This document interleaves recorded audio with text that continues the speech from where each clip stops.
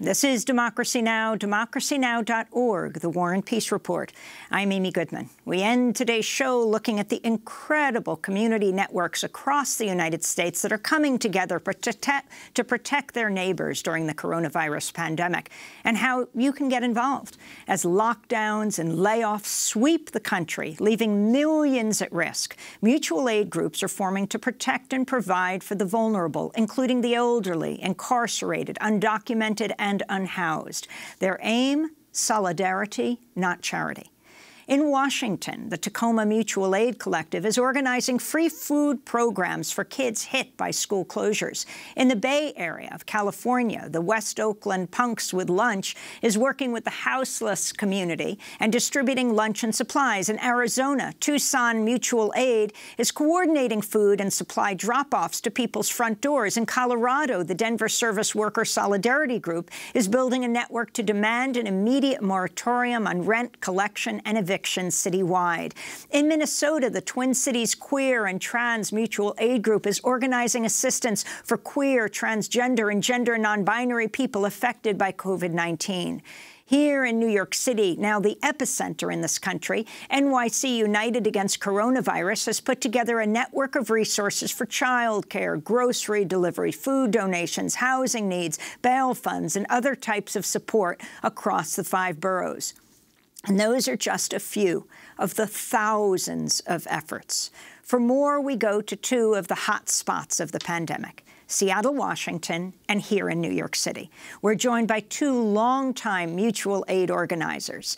In New York City, Mariam Kaba is with us, longtime organizer, abolitionist, education, and founder of the grassroots organization Project NIA, which works to end the incarceration of children and young adults. She's raised tens of thousands of dollars and redistributed it to groups across the country in response to the coronavirus pandemic. She just did a public conference call with Congressmember Alexandria Ocasio-Cortez on mutual aid. And in Seattle, Washington, Dean Spade is with us, associate professor at Seattle University School of Law, founder of the Sylvia Rivera Law Project, creator of the mutual aid resource website, BigDoorBrigade.com.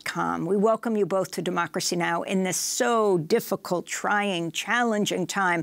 Mariam, tell us about a few more of these mutual aid efforts and what you're doing. Sure. As you mentioned, there are several projects happening around the country.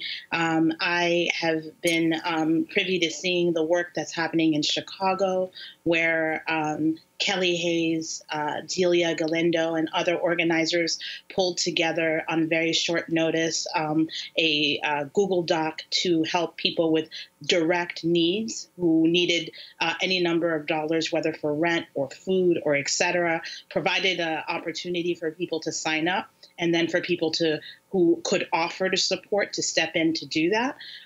So that's one way that through technology, people are reaching out to each other in order to be able to meet people's direct needs.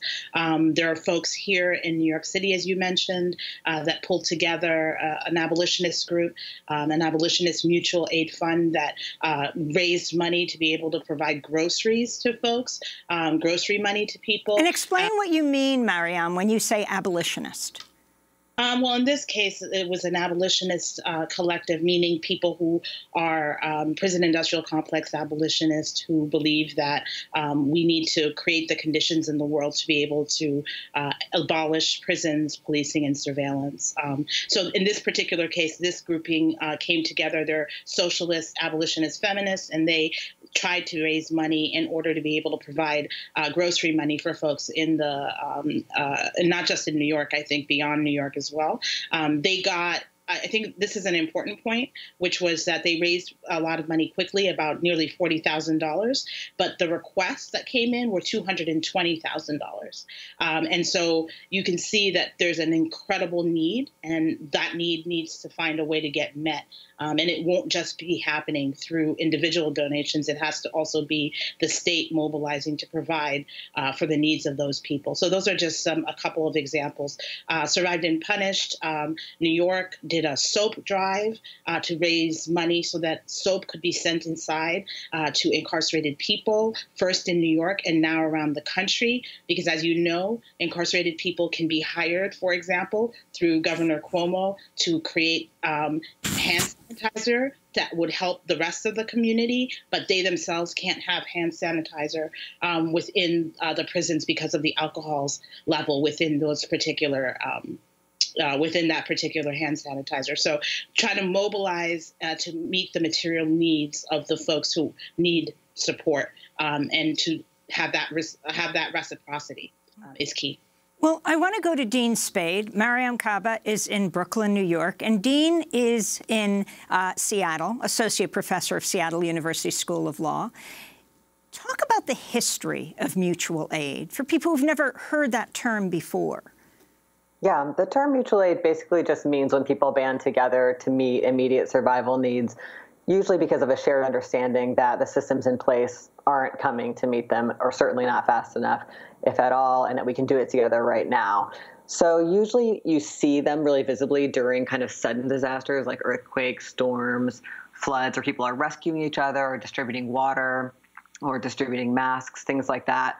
But there's also an ongoing history of people and a contemporary reality of people doing mutual aid projects to deal with the ongoing disasters of the systems we live under. So an example a lot of people have heard of is No More Deaths in Arizona, which puts water into the desert and food so that people who are crossing hopefully are it's less mortal for them. Or abortion funds that help people access abortion right now, or bail funds, as you mentioned, or projects to help people coming out of foster care or out of prison find housing, or prison pen pal projects, or childcare collectives. Those are all sort of the ongoing ways people are meeting each other's needs. And I think the most probably visible historical example of mutual aid in the U.S. that people talk about a lot is, of course, the Black Panther Party's free breakfast programs and health programs, which were a vital part of the party's work, and it's a good example of how social movements often, pretty much always, centrally organize mutual aid because people come into social movements to get immediate needs met, and they also desperately want to help others facing what they're facing. And when they're there, they can build a shared analysis. Hey, why don't we have food? Why don't we have shelter? What systems are in place that we all actually want to get to the root causes of? I think that's one other piece to say about this is that in a country like ours, the story is elites will solve the problems, we should change laws, or we should get policies passed, and you should kind of wait to vote for those people or lobby them and ask them to do things. And mutual aid has a really different feeling to it. It's like, you know what? We're not just going to wait and hope that they solve our problems, especially since they have a bad record of not doing that.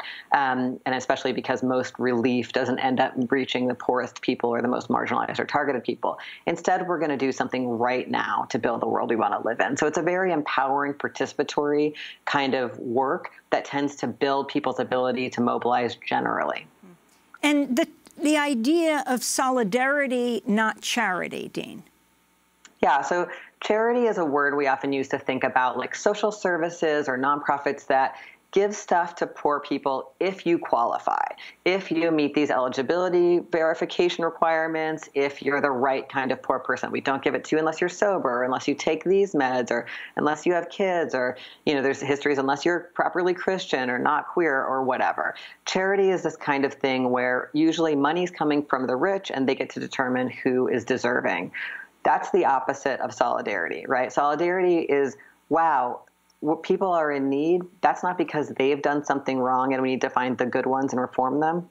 It's because there's something wrong with a system that makes people homeless, that makes people criminalized, that makes people desperate, and makes people, have no immigration status, whatever the case may be. So it's a really different framework, and it's not about saviorism or about elites determining who should get what relief, which is how charity looks. It's instead about all of us getting together and practically just trying to meet each other's needs and solve immediate problems together in a very grassroots, bottom-up way instead of a top-down way. And Mariame Kaba, we only have a few minutes. How do you hope to see these networks being developed in response to the pandemic evolve even after? And that's a hopeful question, thinking about after the pandemic. And also where people can go to see the kind of groups that they can support.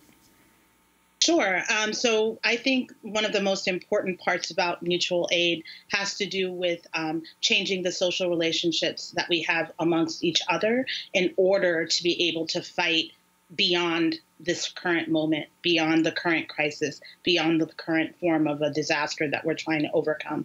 And so one of the beautiful aspects is that you really don't know where the connections are going to take you. You're going to make and build new relationships that will kind of lead to new projects and will lead to new understandings that will shape the potential future of, your community and beyond. I think the fact that these are like hyper-local projects is actually a very helpful thing, because you're definitely going to run into these folks again, and it provides a foundation for future political action. If it's done in a good way where people feel good about it and good about each other. So I think that's very important. And in terms of where people can go to find some of these mutual aid projects, there's a new hub that was created that somebody put together using all of these different all the different Google Docs that have been coming up and circulating so that people could find each other and find themselves. And I will send that because I don't have the actual link for it right now, but I will send that over so that you can put it on your site. And that's a way where people can connect. People can go to Twitter, go to Instagram, go to Facebook. There's so many Facebook pages that have come up. Of course, we'll link to it at democracynow.org. There have been calls by progressive prosecutors, DAs, and of course the whole abolitionist movement around the country to release people in jails at this critical point and detention centers. Can you quickly, we have just 20 seconds, comment on this? Yes, absolutely. And I want to comment specifically for New York. Governor Cuomo has complete discretion to be able to issue mass clemencies for the prisons. We know that de Blasio, the mayor, has the power to be able to release hundreds and thousands of people from Rikers Island and other jails. And so we really want them to be able to do that. There's lots of pressure and demands that have been issued by local groups. We're going to leave it there, but I want to thank you both for being with us. Marian Kaba, organizer, abolitionist, founder of Project NIA, and Dean Spade, associate professor at Seattle University School of Law, founder of the Sylvia Rivera Law Project, creator of mutual aid resource website, BigDoorBrigade.com. I want to just take this moment to thank the remarkable team of family, my co-workers at Democracy Now!, who are mainly working from home. I want to thank Julie Crosby, Miriam Barnard, Mike Burke, Renee Feltz, Dina Guzder, Nermeen Sheikh, Carla Wills, Tammy Warrenoff, Libby Rainey, Sam Alcoff, John Hamilton, Robbie Karen, Hani Massoud, Sharina Nadura, Tamery Al-Studio, Dennis Moynihan, Adriano Contreras, Marie Taracena.